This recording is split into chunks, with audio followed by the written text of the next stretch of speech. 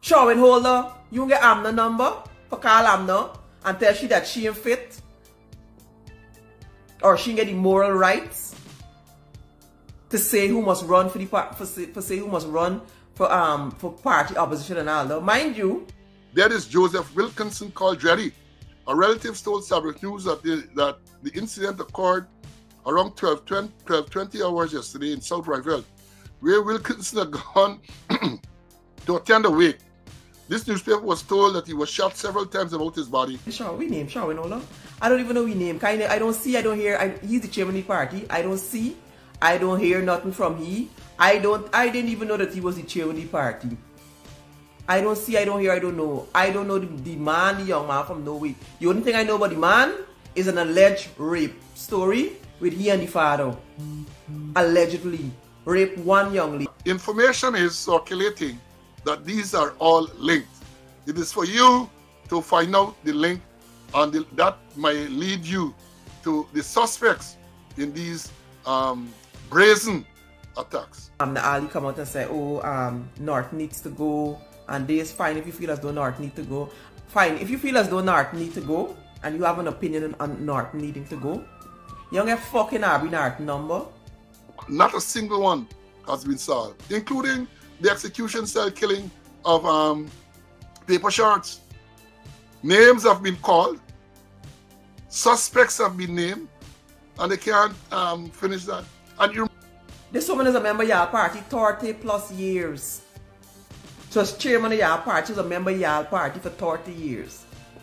So all of a sudden now, she ain't got no right she ain't got no right to give an opinion of a party that she was a part of for 30 years. A woman claimed that she was sitting when two men came and asked for her husband, and she told them that he was not at home, and the men barged into the home and shot and killed him in his bed.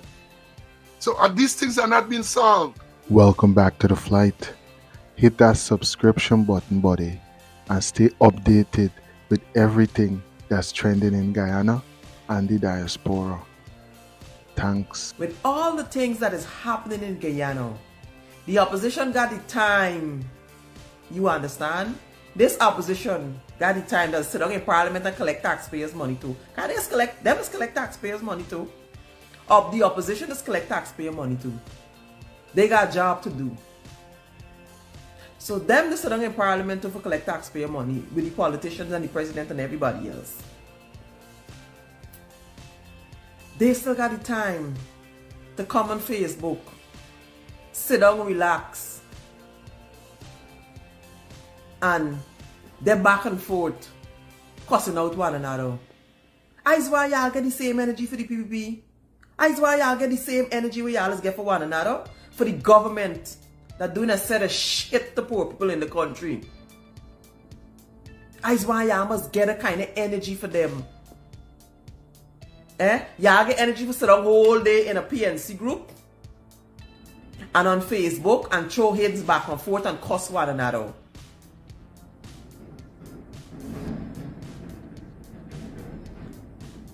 Now they get a campaign coming up. They get a whole thing. Who coming out for?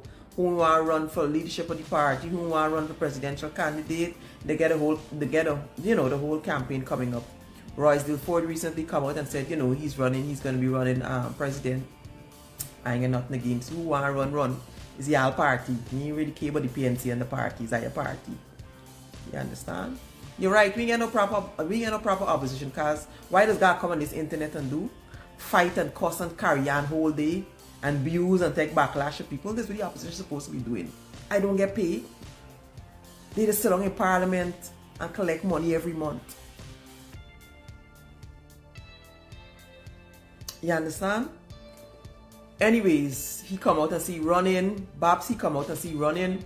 Here why you can't understand.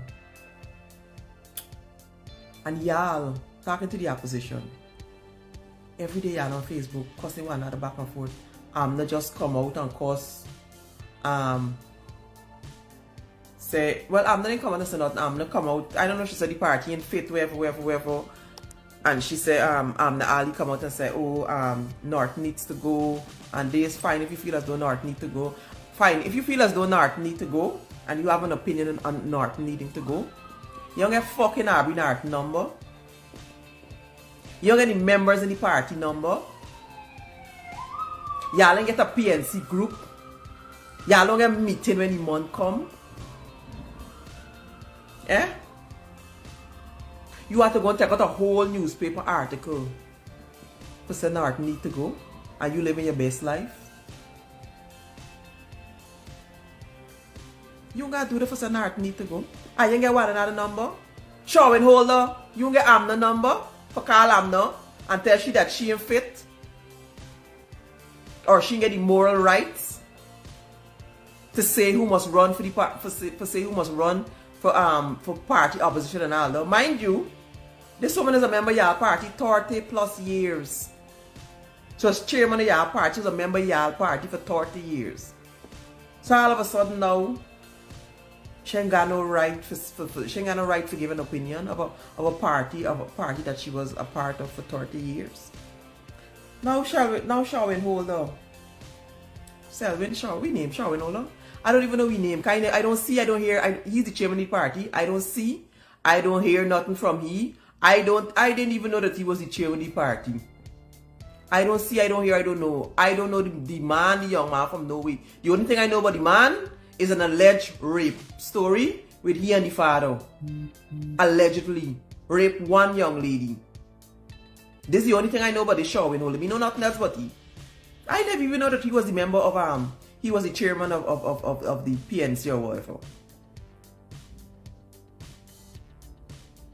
I ain't know nothing. So this is all I know about he. Suddenly he come out on Facebook now, abusing Amna now, because Amna says she support Roysdale for thing. Roysdale come out and think, Babs, anybody come out for run against Norton, Aubrey Norton? Oh, they are operatives of the PPP. Anybody come out for run against Aubrey Norton is an operative of the PPP. Anybody speak ill of Aubrey Norton is an operative of the PPP. Aubrey Norton behaving like the PPP. He beyond criticism. Well, Melly Mel is back. And she's back for reasons that we didn't expect. She's actually saying things that we didn't think she would say. And she's giving some cutting blows to the side of the opposition leader. Blows like only those that once were close might inflict. She's saying things that a lot of persons have been echoing and saying, but you know, a little under the breath.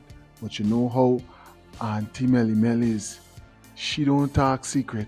When she come out for talk, she's talk brawling and she's like, you know, directly what going on.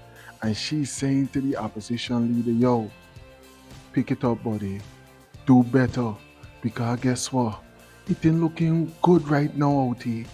And we need to see more activities with the high-ranking members and the functional members that are on the ground right now dealing with things, because people need the assistance and people need a strong opposition to what's going on right now in the country. And talking about cut, take a second and like the video, hit that thumbs up button and boost this video in the algorithm, buddy. Thanks, we really appreciate it. And we cutting right into the other topic on the video right now, because guess what? Top Cop SLOWE is saying all of these drive-by shootings could cut all of them together, and you're gonna see how they tie together. And there's a whole lot of reprisals, and they are connecting in gangs. They are connected somehow. Guess what? He's saying that, look, from DREDDY shooting, go all the way up to Rasputin recently. Just so happened that Rasputin is related to DREDDY's best friend. How? You might ask. That's his son. So you mean your best friend and your father in less than a couple of weeks? Look, Top Cop SLOWE is explaining to us and showing us just from his expertise as one of the top ranking officers in the force. He's showing us just how all of this might connect. If you haven't subscribed already, make sure you get your return ticket by hitting that subscription button so that you could be updated when this flight take off. One love. Here what Top Cop SLOWE officer right now. All the way to, yes, the one that reported this morning in Starbuck News. And my information is that these shootings, and I forgot to mention too, remember you had DREDDY? Part of this DREDDY shot dead near Wake House in South Rifle. This is reported on February the 5th. A 49-year-old man of Campbellville, Georgetown, was shot and killed in the wee hours of yesterday at South Rifle, where he had gone to attend a wake. That is Joseph Wilkinson, called DREDDY. A relative told Starbuck News that the incident occurred around 12:20 hours yesterday in South Rifle, where Wilkinson had gone to attend a wake. This newspaper was told that he was shot several times about his body and was rushed to Dr. Balwant Singh Hospital, where he was pronounced dead on arrival. Then it says Starbuck News visited the vehicle, blah, blah, blah, blah, blah, blah. Well, again, I say to you, the crime sleuths or the crime sluts, that information is circulating that these are all linked. It is for you to find out the link, and that might lead you to the suspects in these brazen attacks. And by the way, as we are on the crime sleuths and the crime sluts and things, is the head of the major crime unit back yet? Because these are major crimes. And one would expect, you know, all of these are in Georgetown and its environs. One would expect that the major crime unit will be spearheading this these investigations. I don't know, after the recent run-in with the U.S. federal authorities, whether the head of the major crime unit, he's still the head of the major crime unit, first if he has returned from vacation, and if he will be in any frame of mind to spearhead or to direct these investigations. I don't know. I don't know. So I'm asking the question, is he back? Lots of shootings. And the word is on the ground. And I'm sure the word would have filtered to them as to the suspects in these matters. And my information further is, it ain't gonna done. Because it's revenge and more revenge, and it is not going to end. So it is for the people in the CID in particular to make sure that they try to get on top of this thing. Minister Ben, a lot of stuff going on under you. A lot of stuff. Perhaps you need to get involved. Not only with the fire service to tell them where to put the hose to out the fire, but you also need to get involved to make sure that you're getting into operational matters. So don't say that that is an operational matter and you should not get involved. The government should need to be concerned that you're having these shootings. They seem to be a link, and not a single one has been solved, including the execution style killing of Paper Shorts. Names have been called, suspects have been named, and they can't finish that. And you remember sometime around the same time with Paper Shorts, there was an execution style killing in Regent Street. There was a video circulating where two men were sitting in a car and people roll up, came out, AK-47, riddled the vehicle. One man died, one man miraculously escaped. Then in Diamond, there was a matter there too where a woman claimed that she was sitting when two men came and asked for her husband, and she told them that he was not at home, and the men barged into the home and shot and killed him in his bed. So these things are not being solved. A man, some years ago, to a man who's alleged to have stolen money. Remember they were repairing some house on the East Coast, and how much $100 million in gold or something that's stolen. The suspect, somebody bust his throat in busy Regent Street by a Christmas period. And until now, that too has not been solved. Let me bring in Mr. Conway to make his comments on all of these. Perhaps he can give them some hints too. Mr. CC, you there? I don't see him, so let me continue. Yeah, so, yeah, he's here now. So, CC, yeah, your comments on all of these shootings that are taking place, my brother. It should be of major concern, you know, with all these execution or attempt to kill persons. And they got to be connection somewhere along the line. If they do meticulous investigation, they're recovering spent shells. I think they might be recovering warheads too. That you have to process the scene properly. And Sunday one on Monday, they go in the front of the yard, they do investigators, and then go to the back, and somebody pick up a magazine and couple rounds at the back of the building. You know, you have to lock down the scene and do meticulous investigation. What happened to the ballistics? They ain't finding no trace nowhere. They rush with the Travis Chase, and then they're saying that they find similarities when they should look to whether the thing match or not.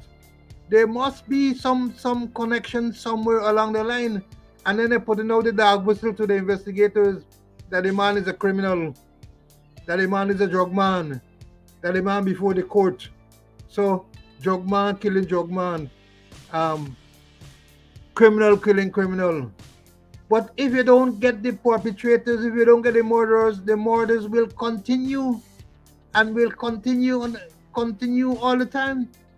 They need to be serious about it and do meticulous investigation. I always talk about Lockhart theory of exchange. Something will left there. They're going to carry away something, find a little thing, find something and connect these people. But they're not doing that. They're not doing no kind of forensic investigation. They're not looking at the ballistics. I know what with the ballistics data that we had. We're not hearing no trace, no way at all. You know, unless they do proper investigation and unless they treat murder as murder. Whenever it's done, it's a human being has died. And if you don't investigate it properly, the murderers will become bolder and they will continue to carry out more murder. They are targeting certain people, and the people who they are to target, the real criminals, and some of the real criminals are in their midst. They are not targeting those. So you have all of these shootings taking place, from the Christmas Eve shooting, all up to yesterday shooting. Some people have died, some people have escaped, and as I've said, it's going to continue. It is going to continue because my information is tit for tat, is a war, is a vendetta going on. Vendetta as a result of the first shooting, DREDDY's shooting, the man in Middle Road, the penitents, and all of these people are being targeted by one or more groups to be killed. Imagine the one in Lodge that we spoke about. Men come out with AK-47 and cut loose. AK-47. Luckily, the targets weren't struck, and also innocent bystanders weren't hit. And that reminds me, when I say all these wrongs fly with AK-47, nobody can get it. Maybe it's them type of special branch shooting. I remember special branch shot 88. They said recovered 88 spent shell from the scene on the East Bank where they shot at the police sergeant in the car, and miraculously, no wrong, no bullet in the car, and the sergeant did not escape unscathed. So we don't know, but these things are very, very worrying. 100% wildcrafted sea moss from nature by natives. Why pay more? You imagine they had a quorum of people that come together and tell my pal, I ring a fucking back saying my pal, if he go tell me, but I going to run it, you could go and run the PNC. After all the hard work of the blacks and the struggle and the men were being there, in your fucking auntie man going to run the PNC.